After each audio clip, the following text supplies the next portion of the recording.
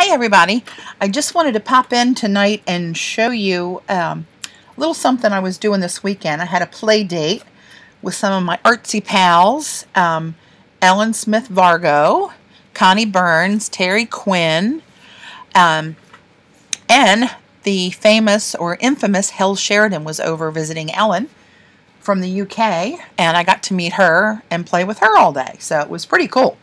I, of course, was jelly plating most of the day and was just playing with different things and did something that's, again, not so much rocket science, but it came up with a kind of a cool effect. So I'm going to show you real quick here, get right to it. And I'm going to use my favorite color combination to show you guys this, if I can find it. Blue-green. Oh, blue-green, that's it. I like the green, blue, and the blue-green, but again, that's the paint tube, not me. Okay, you can see I'm going for like a pattern of where I'm putting the color. So that kind of takes the element of surprise out of this. I'm kind of chuckling to myself because it's, again, not rocket science, but I liked it. I like the effect. Put a little more copper on there. So this is copper, iridescent copper light fine from Goldens, the turquoise phthalo from Goldens, both fluid acrylics, and the studio acrylics from PBO in the blue-green. So what I'm going to do is just try to keep them in their own little areas and go kind of diagonally, working them in a gradient kind of an effect all the way across the plate. I got a little too much paint on there. Again, I'm famous for doing that. Well, maybe not famous, but I do it a lot. I like to get a couple more than just one pull out of what I put on there. So, ooh, that's pretty on there. I like that. Oh, mercy. What do I have on there? Actually, I'm going to add another little drop of copper. Lord, I hope this doesn't end up like it did the other day with all what not to do's. You know what? I'm going to switch up my brayer for that little bit so that I don't mess up the exact point that I'm trying to make. And I'm going to take one of my faves, Aboriginal. That is awesome. Do you guys have that one? It's really fun. Julie Faye Fanbalzer strikes again. So, didn't even grab any paper. Unprepared. Here we go. So, I just think the gradient effect of this is really cool. So, not too hard on my first kind of pull because a little bit of a paint fiend here of late. Let me have a little peek. Oh, not quite enough. A little harder. Get in those. This one has kind of small little bits of the negative space, so you do kind of have to push a little bit more to get a full print of this one. Now, hello, what do we have here? Okay. Here we go. See that gradient effect and that PBO glow in the middle? The little shine from the copper. Hopefully you guys can see that. You can see where this kind of puckered in here because there is really too much paint. But do you notice anything different about this print? I did it. I told you I was going to do it, and I did it. I cut down my big jelly plate. It was driving me crazy. I guess it was made for fabric, and I don't really do fabric. So, cut her down and made it to say the 8.5 by 11 size so I don't get any white border around the edges. And I think that just might save me a step when I go to use these whole pages and books and things that I plan to make with it. with all the tons of papers I have now. So let's see this again. Ooh, rats. Didn't push enough up on the copper side, but still not bad. And this one, I'm going to try to, I would try to get another pull out of there, but I'm just going to try to do a little cleanup here and get on to the next color, and then show you a few samples I did the other day. When I had this little stroke of genius. I know it's not, but I don't have many, so I got to fluff them up whenever I come up with a new idea. Ew, I like that.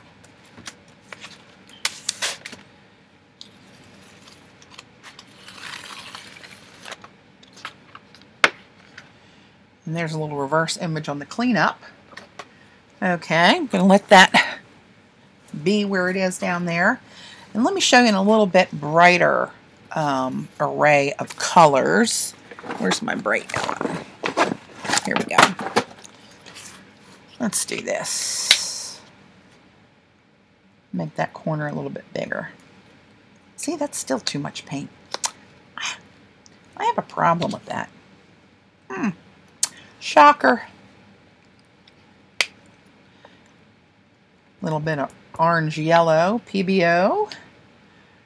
Let's go to, where's Scarlet? That's a good color. It's flat. It doesn't all have shimmer in it. Oh, Lord.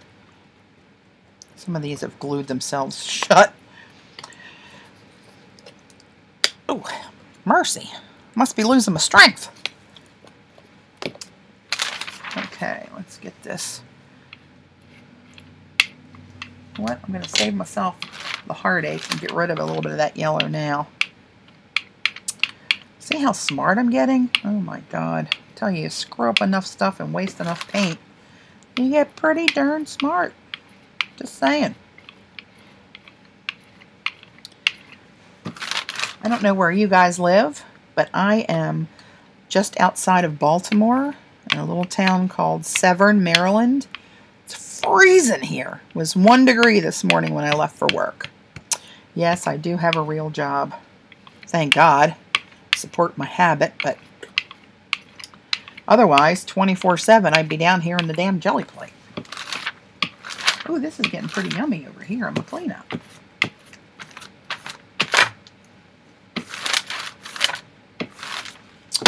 Okay, let's do this 3D one. The more I use this one, the more I like it. Now, of course, the problem with cutting this down is that now these 11-inch stencils, a little shy. Getting a little painty because of that, but that's okay. I wouldn't recognize myself half the time anymore if I didn't have paint smeared from head to toe. So, I'm going to give this one a pretty good smush because of those little areas. Get it down in there. Try to get all the colors from the yellow through the oranges down into the reds.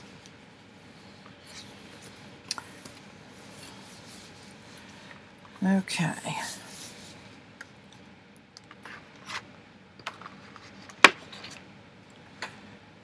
You guys see that?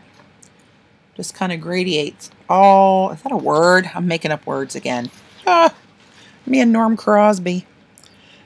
Yellow into the oranges a little bit into the reds, the scarlet into the red-blue, and that 3D stencil. Love it. I'll try to get a second pull out of this one while I have the paint down there. And then I'll show you a few that I did the other night. Well, the other day. We were there from pretty much 10 to 10 for 12 hours with a couple breaks to eat something. I was jelly plating. Had a sore shoulder by the time I got home that night. This is hard work. So much for everything in moderation. So again, I like the second pull better. It's got that kind of natural shading around it. Love it. Okay, let me do a little sandwich. pick up this goodness. I tell you what, this thing was hard to cut down. Just because of the texture of it and how squishy, mushy, swishy it is. It was hard to get a grip on that puppy, I tell you. And I was a little crooked, gotta tell you. I trimmed off another little piece that was out of whack. But one thing I do need to do is trim it down a smidge more. See that right there? That ends up to my elbows. Because when I push on this, see that little scrunch right there where it's squeezing out? I don't know if you guys can see that. Yeah. Didn't think that all the way through. But I can still trim it down. There's the reverse. And the reverse again. And there you go. Hopefully you can see that gradient. Not bad, huh? So, I don't want to drag this out. You guys see me pick this up many times. But let me show you a few of the examples. Wipe these hands off before I get those scunged up. I did a couple pages here that I really liked. And I should have done that. Not so prepared again. This one, I really liked how it turned out. I did it on striped cardstock. I bought a package of, I don't know if it was at Michael's or Staples. It had several different designs of, maybe 5 or 6 designs of black and white cardstock in one pack. This one was striped. So I started with that stripe. Then I used my 3D stencil, the same one as this. And I did the gradient in white and black. And I put it like half and half. And in the middle I tried to drag some of the white into here and some of the black here. And got this gray swatch over it with the 3D. It's kind of hard to see the white up here, but the black lines behind it make it somewhat visible. And then I thought, what could I do to make it better? A scarlet flourish. And there it is. That's how that one turned out. So I thought, I might be onto something here. So, of course, being the mental case that I am, I went a little crazy with that idea. Some of these are good. Some of them are Some of them aren't bad. Here's another one I did in that. My favorite combo on my favorite stencil. Going copper down into the tealy blue-green, green-blues, and then into the fallow turquoise. Ew, that one, not so much on that one. This one I did on stripe. This is a little bit too much, I think. It's too dark. I did it on the striped paper, but I just was playing with the gradient of greens into turquoise, purple, and the fallow down here with my Aboriginal and black over top of that. Loving the PBO shine. Here's another one I pulled off that, the second pull I think it was, or maybe this was the first pull off that black and white mix on striped, and then I put the red-blue flourish over top of this. Now, hopefully you can see that color change. I think I should be getting a commission from PBO Paints. Anybody knows how to work on that? Let me know, would you? This one, not so pretty, but you can see the pink, the hot pinks down into the purples. I don't know what the hell I did on top of that, but it was looking okay for a while until that last layer. Here's another pull off of that green. This is the reverse of that green down into fallow. Here's one I did, was starting with yellow down into greens and turquoises, and then ending in the blue-black PBO. I don't know how to hold these so you guys can see that shimmer. Oh, and a new Stencil Girl stencil. Love me some spirals. I think I have another one in here like that. This one's a little bit better example. The scribble stencil in the background, pinks into purples. And then another Stencil Girl stencil for a little plop of black on top of it. That's not bad. Oops. Oops, sorry, you're shaking. Klutz. Hot Family again, with a couple, I think I had a reverse of the Aboriginal and then some dots on top of that. Another one of the Hot Color family with dots. Oh, this one turned out nice, in my opinion. Again, my favorite combo, but this one turned out a nice press. And I put that black pop on there that I love, which is the Urban Jungle, again from Stencil Girl. She's got some stencils going on there, I'm telling you. If you haven't checked out stencilgirl.com, you're missing out. Here's the reverse of the scribbles. No, you know what? The other ones were the reverse. This is the scribble stencil with the white lines blocked out. That's the stencil, and then the little black jungle on top of there. Here's the hot family colors pull with that the swirl stencil over top of that. Loving that one. Here's like the third pull I got off of that same plate. Not bad. Ooh.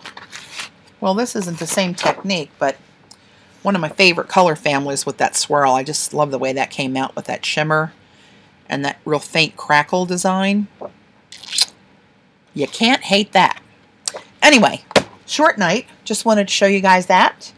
And I have some other ideas coming soon. And soon I'll be posting my, my bit that I'm going to do with my new secret stencils from the artist seller that I cannot show you. Oops, can't show you. Oops, I'm going to show you. Nope, not going to show you. Can't do it.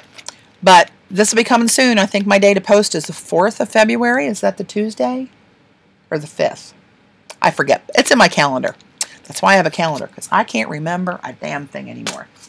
Anyway, hope you guys have a good night. Have fun jelly plating. I'll see you next time. Bye.